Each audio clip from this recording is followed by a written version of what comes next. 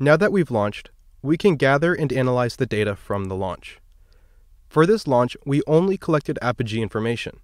However, more advanced rocket systems are capable of recording more values, such as changes in altitude, velocity, ambient temperature, and ambient pressure. Remember Model 4, Rocket Mechanics, where we plotted the expected trajectory of the rocket. We were able to find what the apogee of the rocket should be according to the models we made in that module. We determined altitude using models with and without drag.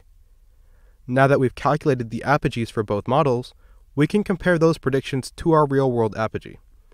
This graph shows a plot of our trajectory models, while this dotted line shows what the real apogee of our launch was. It appears to have been around 85 meters. You can see that our rocket went lower in real life than we expected it to. Take some time to think about why this might be. It makes sense if you look at our no-drag model. We assumed no drag force or air resistance. Then we showed a scenario where we included drag, and this is closer to our real-life apogee. So why is the model with drag still off? Well, there are a number of reasons.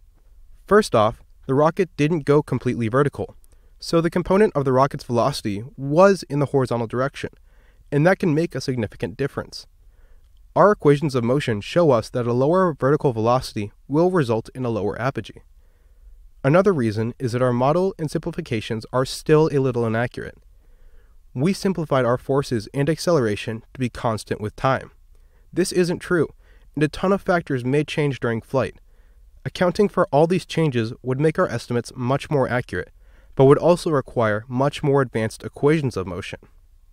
That being said, the models we have now can still be considered accurate and are good for giving ballpark estimates. The assumptions in the applications of models is something to consider when analyzing any data. When we use models, we often have to consider this trade-off of accuracy versus complexity.